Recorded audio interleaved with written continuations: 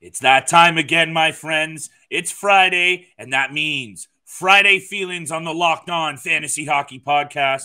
Another draft on air so we can break down, analyze, and predict everything for your upcoming drafts. On today's episode, my friends, thank you for being here. You're Locked On Fantasy Hockey, your daily podcast on fantasy hockey. Part of the Locked On Podcast Network, your team every day.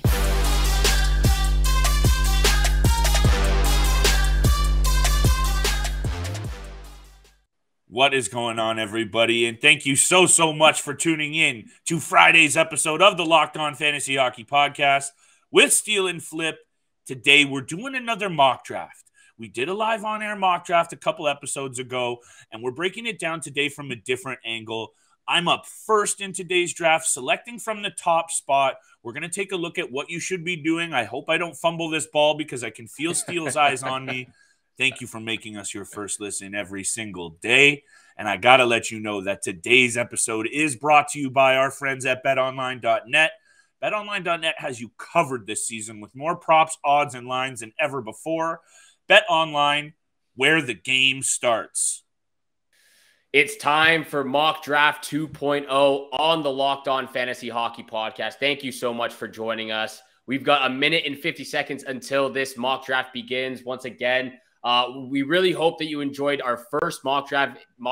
If you haven't checked it out, please go to our YouTube channel or any podcast platform. Go check out that episode as well if you want some insight and some help into some mock drafts. This is round 2 of the Locked On Fantasy Hockey Podcast mock draft. Flip, I'm excited. We're changing things up here a little bit. You've got the first overall pick. I've got the 5th overall pick.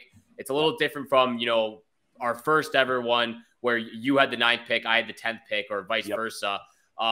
You made a little hint right there towards me before we jumped on here about who you're taking with the first overall pick. I'm hoping it's the right guy. Look, I took a little bit of heat because, and I really want to say I appreciate all of the feedback and when people come in the DMs, the comments, and otherwise, and talk hockey, because this is a subjective situation. But when it comes to taking first overall in any format, I understand Leon Draisaitl gets that dual position eligibility, center and left wing. This league we are in, goals, assists, plus minus, power play points, shots on goal, and hits, same setup as the previous mock draft. We said positionally 2 centers, 2 left wing, 2 right wing, 4D, and 2 goalies. You have to go with Connor McDavid, Steele. I said it in the comments. I said it on YouTube. I'm going to continue to say it. Connor McDavid is the best player in the NHL. I know you like to get on that Austin Matthews train when he's scoring goals, and I'm here for that conversation sometimes, but Connor McDavid is the best player in the NHL, and he is the best fantasy option regardless of format. He should be the first overall draft pick, and that is who I am taking for sure with this first overall pick. Most definitely, he's going in the bank. Flip on the clock, selecting Connor McDavid first overall. What a shocker here. Have to. Look, I've got the 5th overall pick. McDavid, Draisaitl, Matthews. Obviously, McKinnon's going to be gone next. So most likely. It's really up to my decision whether I want to take a defenseman first or if I want to go back to Kirill Kaprizov, who I took in the first mock draft we did earlier this week. Looks like this. Nathan McKinnon, go with Cale Makar, though. I love a top defenseman. I've already talked about taking a top defenseman in the first 2 rounds, and Cale Makar is just that guy. I got to draft him. He's going to put up upwards of 80, 85 points. I think that move right there, Cale Makar, we understand how good he was last year, and there is no Vasilevsky at 6. Sorry to cut you off, but Vasilevsky at 6. Vasilevsky at 6 is too high here. It's just a little bit too high when you still have Kaprizov on the board. You do also have an interesting name in Mikko Rantanen on the board, who's going to get so many points and has that dual eligibility. Vasilevsky too high in this situation, but I understand it. Shesterkin next off the board had to be done. Yeah, and you know what? I don't know. I think Vasilevsky, Shesterkin 6 and 7 is a little high. Kucherov next. I would have rather taken Kucherov than any of those 2 goalies at 6 and 7. But hey, I'm not the one drafting them. Definitely interesting. We still got a couple more picks until we're back up. I did want to talk to you about something, Flip, because I was checking out some of the comments. You know, you and I both appreciate all the feedback and comments we get on our YouTube channel. Huge. From our, you know, our listeners and everything. But there was someone, I forget the name of his YouTube channel, but he left a comment and he disagreed with my strategy of drafting a player, a forward and a defenseman from the same team. Disagreed with that strategy completely. Fine with me. You know, everyone has their own opinion. Everyone has their own subjective strategy of how they like to draft their fantasy team. But one of the, I'll get into that after I make this pick. Jonathan Huberdeau, baby. I've got me some Jonathan Huberdeau, baby. Let's go. My first left winger in the draft, Jonathan Huberdeau. Yeah. But yeah, he left a comment on the page on our YouTube channel saying that he disagreed with the strategy, which is completely fine. But his reasoning for it was really, really shocking to me. And he suggests, he's like, yeah, like you should really look to stay away from drafting players on the same team, you know, trying to pair up a defenseman and a forward, because if they play on this, you know, if they only have 2 to 3 games that week, you're going to lose that week because they're not playing as much. And I'm like, hey man, like I see where you're coming from. I don't know about that. But like, yeah, I don't know about it either. I see where he's coming from, but man, you're talking about 2 out of 21 players on your fantasy team. Like just because they might only have a 2 to 3 game schedule that week doesn't mean the rest of your fantasy team is going to be out of the woods or anything. Like they've still got games going on. So I really thought that was kind of funny to say that it's almost impossible though to not have 2 players on the same team though for your fantasy. Yeah, the logic there is a little bit flawed. Speaking of which, I hope my pick right here isn't going to be flawed because it is a snake draft. I'm on the board back to back. I took Moritz Seider. I'm going to go back to the forward bin and give me a beauty New York Ranger, Artemi Panarin. Ooh, I just pulled it under the gun.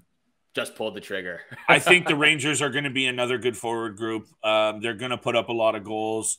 I have me McDavid. I have Panarin, and I also snatched Moritz Seider. Look, I want to talk about Moritz Seider again super quickly because we did talk about him the other day. He's going to get hits. He's going to get some penalty minutes. He shoots the puck. He can also score. I could see 50-55 assists, maybe 60-65 points. It's going to be a huge year for Moritz Seider. We can close the book on that conversation because I'm going to take him every time he's available. I just got him in the 5th round, Steele. I think that's an accurate location for him, maybe a bit early, but I like it. And I also love me some Artemi Panarin. I think you're coming up here in a second. Yeah, I actually just went, to go along with Artemi Panarin. I just drafted Mika Zibanejad as my first centerman, but I completely agree with your take on the New York Rangers this upcoming season. You already know how I feel about them. I think they're going to win the President's Trophy. I think they have a real shot at making it all the way to the Stanley Cup Finals and winning the Stanley Cup this upcoming season.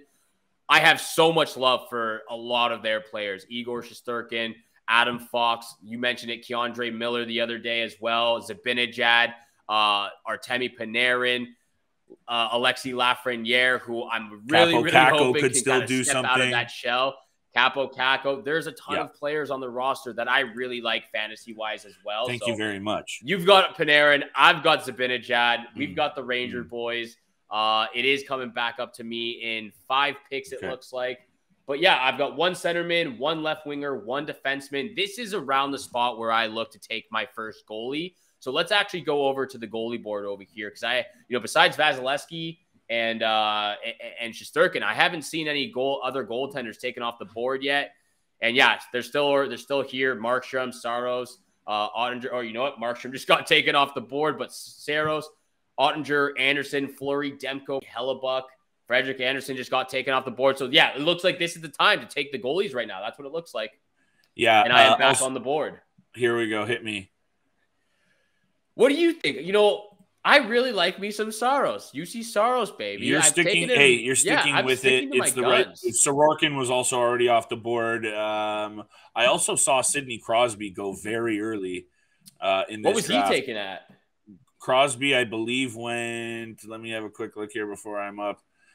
Crosby was 10th overall. He went 10th. That overall. Is a little early. I love talking about Sidney Crosby. I'm going to be up here back-to-back. Snake draft, like I said. Getting first overall or last overall is where I almost like to be with snake drafts. Getting 2 picks in a row, I know if you're at the back end of a 12-man draft, 12-person draft, that can be tricky, but I love taking back-to-back. Speaking of which, I am on the board. I have one D-man, I have a left winger, I have a center, and I do not have a goalie yet. I need to address that. That is for sure, because we know my battle with goalies and how much I've talked about Jake Ottinger. I didn't take him in my other draft. I'm taking Jake Ottinger. Are you sure you don't want to take Carter Hart real quick? I'm so sure. Thank you so much. I have enough difficulties in my life. I don't need to go back down that rabbit hole of poison. Thank you so much. I am going to the right wing position because I like balancing out my team. I like trying to take a little bit of everywhere. I think another big year is upcoming for some of these St. Louis Blues, including Vladimir Tarasenko. Wow, that might be a little high, Flip. That might be a little high. What was he ranked at on this list? I didn't see his name. Out of the last remaining right wingers, it was Mark Stone, Patrick Kane, then him, Claude Giroux, Nikolai Ehlers, Kevin Fiala. I think I could see another 30-plus goal season from Tarasenko easily.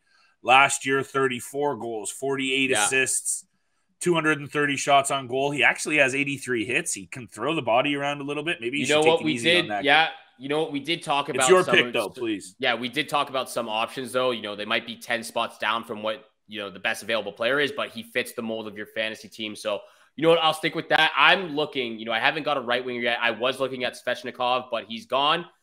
I got to go with a guy who I've talked about recently a lot, Jack Eichel. I think he's going to have an outstanding season. I think he's going to be fully healthy, and we can expect a lot of people think pure talent from Jack Eichel again. I think it's just the setup. He's finally now back to, you know, quote unquote hockey life normal. The Vegas Golden Knights were dealt a seriously whack hand last year, from injuries to COVID to otherwise. I think this season, unfortunately, they start off not even at camp yet. Hey, rookie camps are open, baby. Training camps are around the corner. Stay tuned for more amazing content from your boys here on the Locked On Fantasy Hockey Podcast. Don't forget to subscribe, review. If you're feeling it or not, let us know. We appreciate that stuff. But still, there is a lot to get to over these next couple of weeks. And I'm just, you know, downright excited because I'm ready to drop the puck on this season.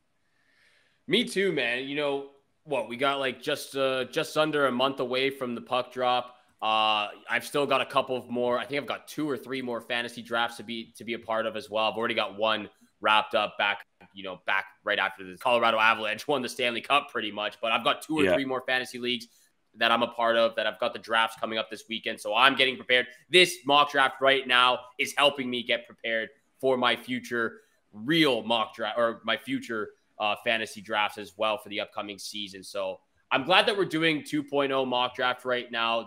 I'm really excited for the season, Flip. Yeah, same breakdown, same statistical categories, just looking, and it is head-to-head, just looking at it from the different drafting positions. Obviously here, I'm going a little bit more offensively loaded to start my team. I went it a little bit differently last time, went D and goalie first. Sometimes the draft pick that you're slotted in at precipitates how you have to draft your team. You can't leave some of these guys on the board. I know Tarasenko was a bit early, but I do think the St. Louis Blues are just one of those units that's just steady, and they're going to have a good season. So I'll take Tarasenko. You're on the board, my friend. Let me know, and then we got to go to break because we haven't even done that yet, and I got to talk about Bet Online and all kinds of fun things.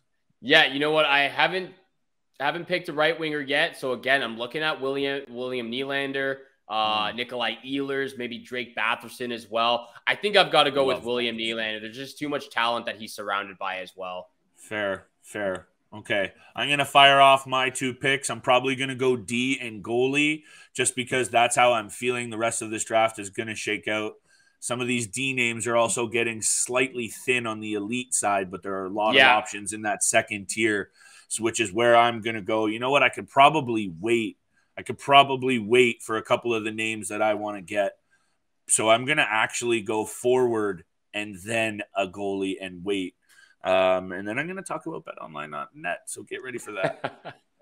I think I'm going the opposite direction. I think I have to go with the defenseman next because I've got 2 centermen, 2 left wingers. You know, Nylander has got that dual position as well, left winger and right winger. I've only got 1 defense and 1 goalie right now. So I think I've got to go goalie and defense next.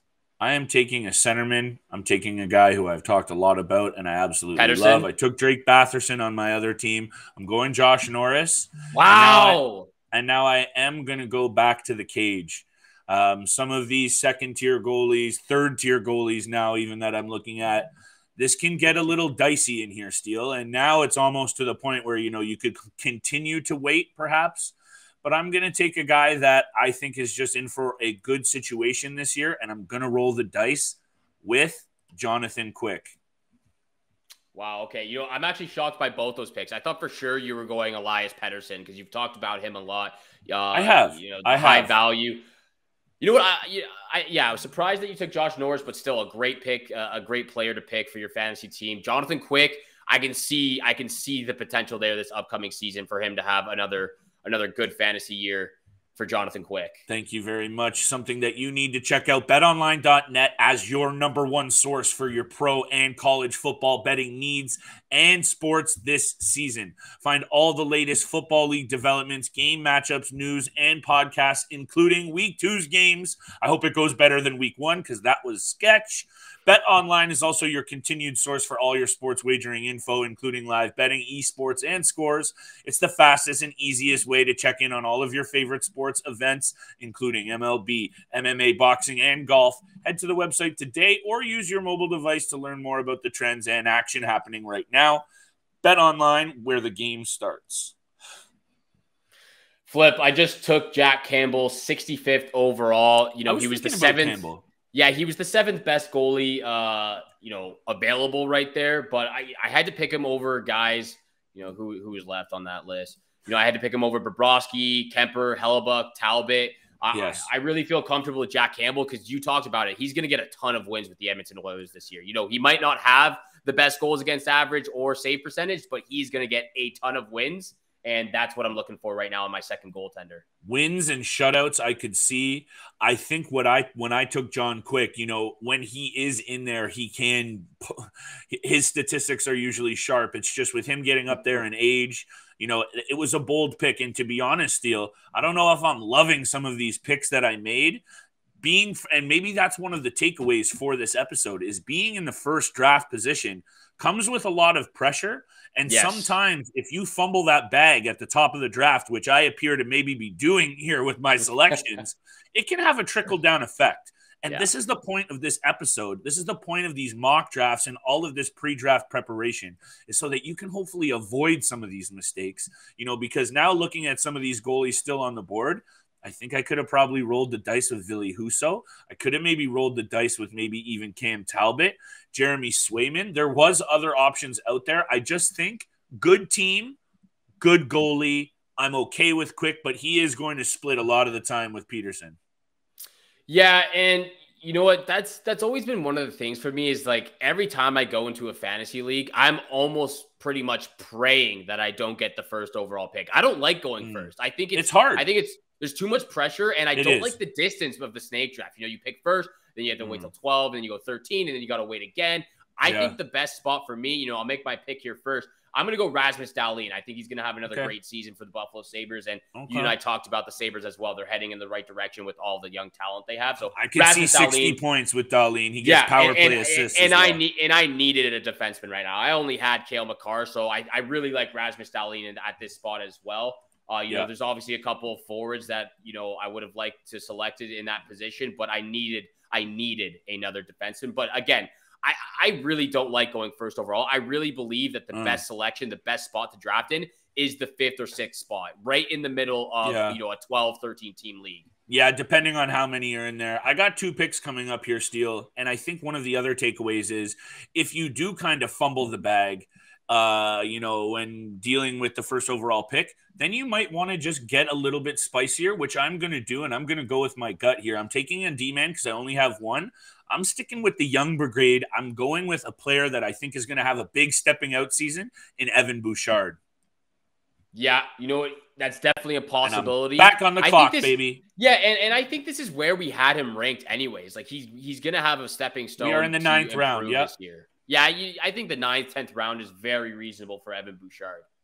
I hate to do this, Steele. You know what? I'm not going to do it because there was two players I was looking at next in Drake Batherson and Kyrou. I'm going to go with Kyrou to switch things up because I also realize he's got that dual position eligibility. He's going to switch around. I know he's a natural center, but I think he plays better on the wing, and I think you're going to see that this year.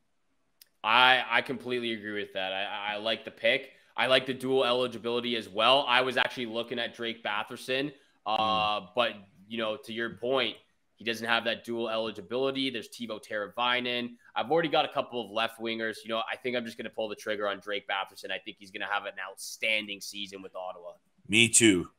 We don't need to continue to talk about the same things because that's one of the problems at this stretch of the offseason, Steele, is we're getting close. We just need hockey to start because we've tried to cover almost every angle for y'all out there, and I hope you've been listening in and enjoying it because Steele and I enjoy coming on here and doing this for y'all.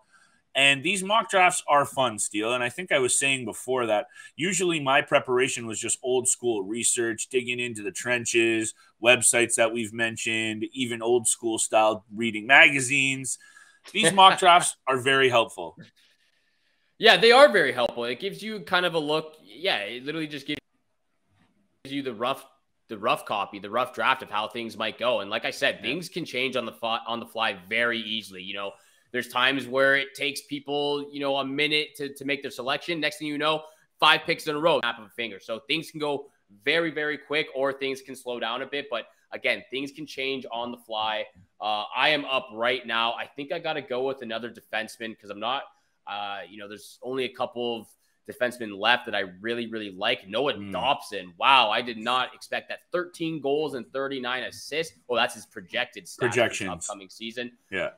I got to go to a guy who I had last year and who I really like on my fantasy team. Torrey Krug, I think, is very, very undervalued. 96th overall. So yeah, we're in the 10th round. I think 10th and 11th round is the proper place to pick a guy like Torrey Krug. Injury concerns are obviously a thing. Ton of points. Are for sure. But when he's healthy, look, 9 goals. He had 9 goals, 34 assists last year. He's a plus 23, decent amount of power play points. I'd like to see the power play points up to 24, 25. But other than that, other statistical categories, not the best, but not the worst as well. But I do like having a Torrey Krug on my team. And again, I like to match Torrey Krug with one of my guys of the St. Louis Blues. So hopefully I can get a Robert Thomas as well. Or was he already drafted? Okay, I'm up on the clock. I had 3 seconds there. Sorry, Steele. I'm going with Owen Power. I'm continuing my age brigade on the blue line. Owen Power is going to get a lot of points this year. I don't think he's getting enough credit either. I like him for, a very good shot at the Calder this year. Bouchard, and Power on my blue line. I'm going to round out my blue line with a guy who I think is going to get a lot of points on an improved team in Dougie Hamilton. Wow, back-to-back defensemen? Yes, sir. Wow. Who are your defensemen right now, Flip?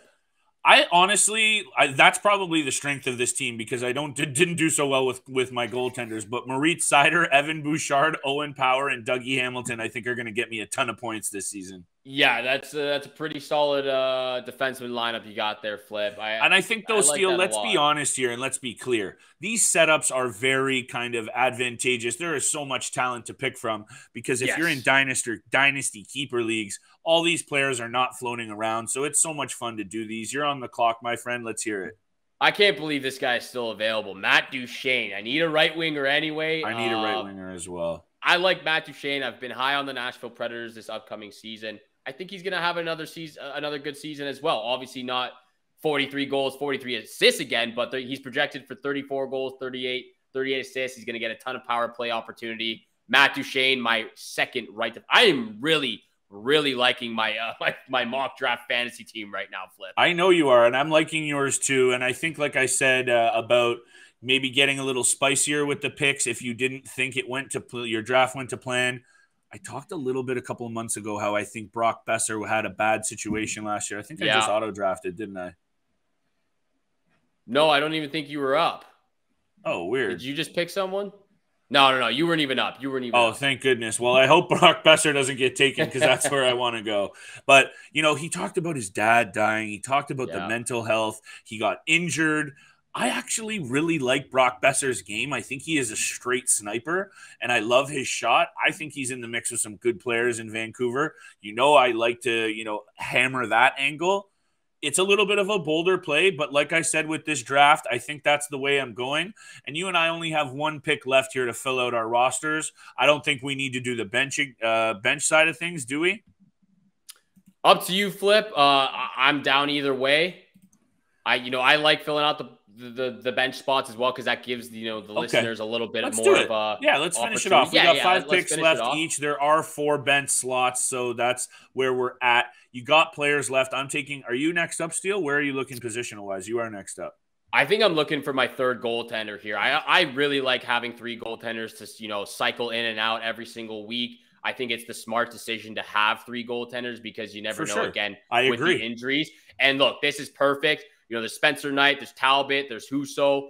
There's not much left options out here for me, and I think Cam Talbot is going to be the starting goaltender for the Ottawa Senators. So I really like my team right now. I have 3 starting goaltenders who I think are going to get a ton of wins in UC Saros, Jack Campbell, and Cam Talbot. So I really like my goaltenders right now.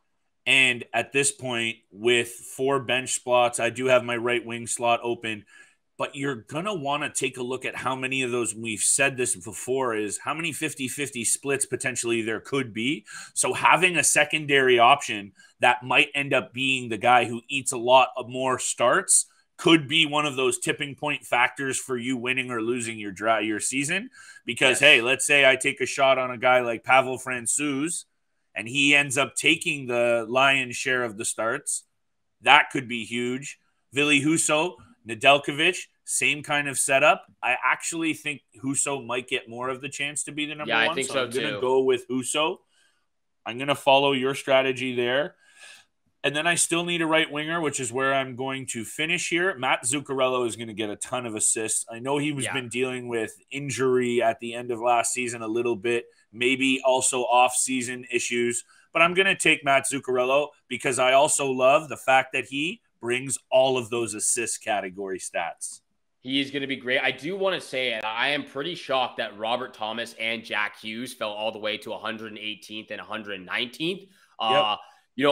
For me, I didn't take those 2 guys just because I already had my 2 centermen picked out, which are Mika Zibanejad and Jack Eichel. I could have taken them, but for my centermen, I'm pretty happy with those 2 guys. I'm really surprised that Hughes and Thomas fell all the way to the 13th round it is. We are now in the 13th round. Yes, I just took Ville Husso in the 13th round, first pick of the 13th round of the draft. I was really, really hoping that those two guys continue to fall to this pick that I have right now, because that's who I was going to make the selection at. But now that I have this selection, I have Rasmus Dahlin on the line. Tage Thompson just got that huge contract. He's going to be a great player to look for as well. Tage Thompson.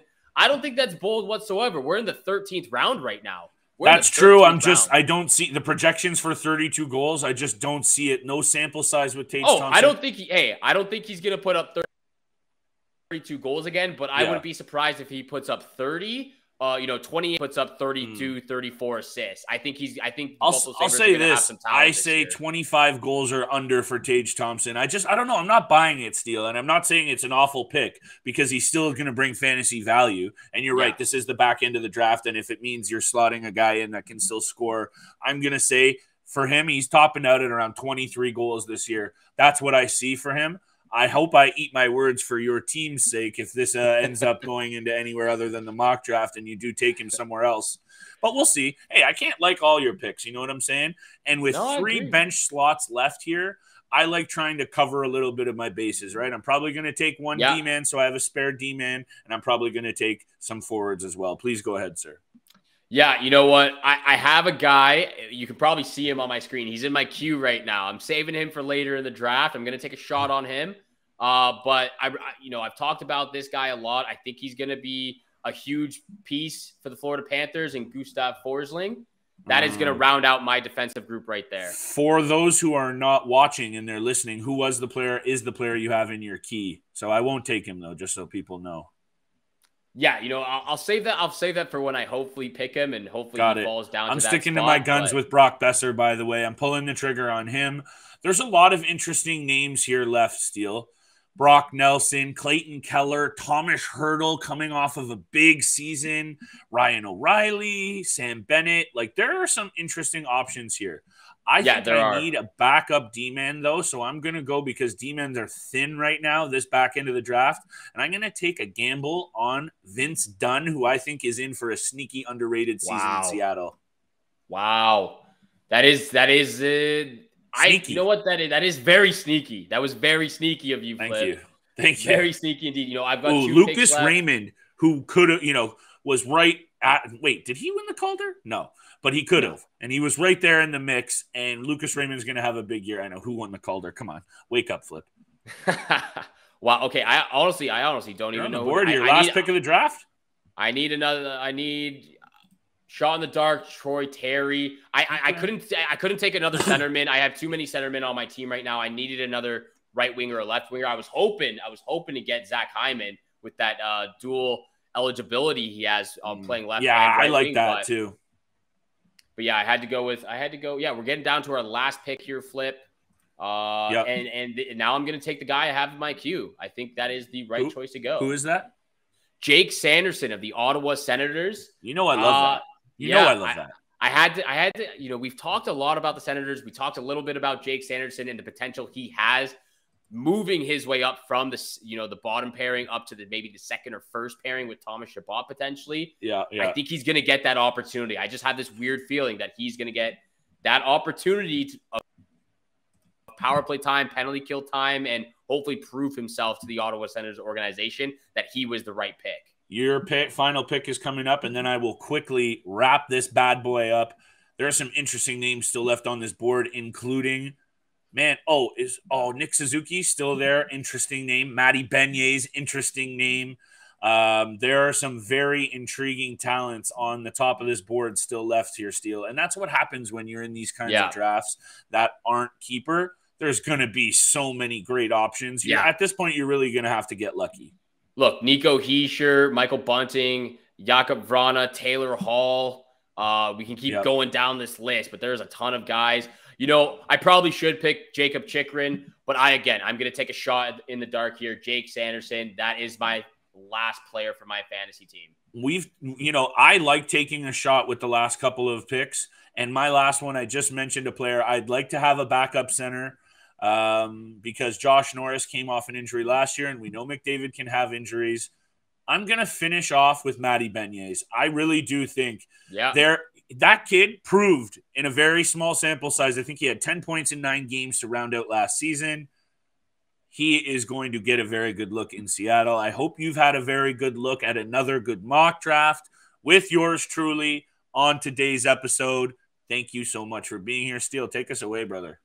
Real quick before we wrap it up, though, let's let everyone out there know who's listening and can't see the visuals right now, who we drafted for the mock draft. So I'll list them off real quick for my fantasy team or my mock draft fantasy team. My 2 centermen, Mika Zibanejad and Jack Eichel. My 2 left wingers, Jonathan Huberdeau, William Nylander. Right wingers, Drake Batherson and Matt Duchene. My defensemen, Cale Makar, Rasmus Dahlin, Torrey Krug, Gustav Forsling. My goalies, UC Saros, Jack Campbell, Cam Talbot, and my bench players, Tage Thompson, Troy Terry, and Jake Sanderson. Flip, I really like my fantasy team right here. If this was a true draft, I really like this. Yeah, your D-men could blow up in your face. I don't know if I'm poking one hole. If I have to chirp you one way, I'll go there. And Tage Thompson, I'm worried about, but you do have a solid squad there. I got at my center position, Connor McDavid, Josh Norris, not bad. Left wingers, Artemi Panarin, Jordan Kyrou, not bad. Right wingers are maybe where I have some risk, Tarasenko and Zuccarello. And then on the blue line, I have some unprovens in Owen Power and Evan Bouchard, but the upside is massive, and I'm fine with mitigating that risk with Moritz Seider and Dougie Hamilton. In net is probably my biggest concern in terms of the Dallas Stars are not going to get a lot of wins this year, potentially Jake Ottinger, John Quick splitting a lot of time with Cal Peterson. That's a concern for the goaltenders. But I like my bench. Ville Husso, Brock Besser, Vince Dunn, and Matty Beniers. My team is either going to finish in second or first or second last or last. That's what it gets. Hey, you mentioned, though, pressure on with the first overall pick. That can happen, Steele. What else can happen, though? We will be back on Monday. We have big-time guests coming up. We have Justin Cuthbert, senior writer, Yahoo Sports. We have the host of the biggest sports show on the radio in Canada, Sportsnet, the Fan 590s. Ailish Forfar will be here next week as well, joining us. So make sure you are tapped and tuned in because we have some fire content and some big-time guests coming up for all of our listeners out there. Yeah, we are super excited for the next couple of weeks with all of our special guests coming on. Flip, thank you so much for this second 2.0 mock draft. Thank everyone out there as well for tuning in for today's episode of the Locked On Fantasy Hockey Podcast. Make sure you hit the subscribe and the follow button. We appreciate it very, very much. Everyone out there, please enjoy your weekend, and we shall see you back here again on Monday. Peace.